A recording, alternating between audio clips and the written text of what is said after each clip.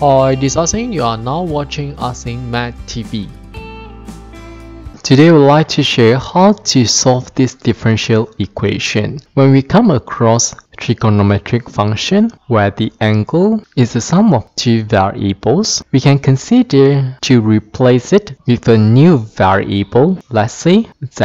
And the next step is to differentiate both sides with respect to x. When we differentiate x, we obtain 1. Differentiate y, we obtain dy dx, which means that dy dx is equal to dz dx minus 1. And now substitute the two equations that we obtain into the differential equation, which means that we should have dz dx minus 1 is equal to cos z. Let's rearrange the equation by moving minus 1 to the right. Remember, when we change the side, we should change the sign. In other words, minus becomes plus, and this is simply equal to cos z plus 1 divided by 1. From here, we should say that I should group this as a single term. And now let's split the variables with z on one side and x on the other side. So we should have 1 over cos z plus 1 dz is equal to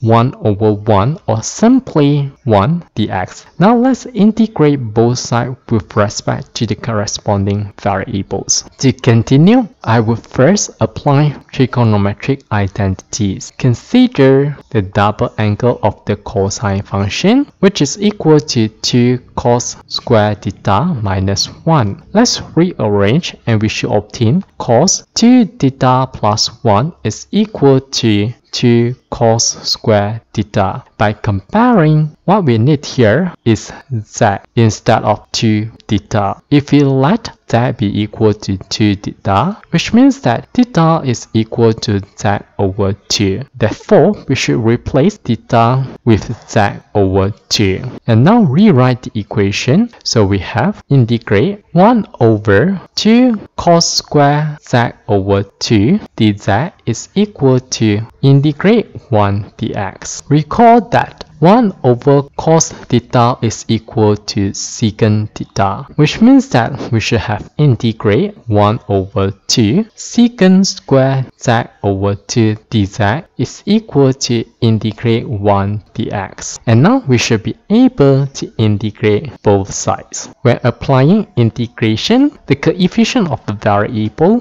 should remain exactly the same. When we integrate secant square, we obtain tangent. Angle remains z over 2. When we differentiate z over 2, we obtain 1 over 2, and then multiply with the coefficient of the variable. But then this is integration, which means that instead of multiplying, we should reverse the process, that is divide. So we have 1 over 2 at the denominator part. And now for the right hand side, integrate 1 dx is equal to x. Remember, since this is integration, we have to add a constant c. Let's simplify. We should obtain tangent z over 2 is equal to x plus c. Let's take the inverse of the trigonometric function, and we have z over 2 is equal to arctangent x plus c, and z is equal to 2 arctangent x plus c. And we can now replace z with x plus y, and this is equal to 2 arctangent x plus c. Move x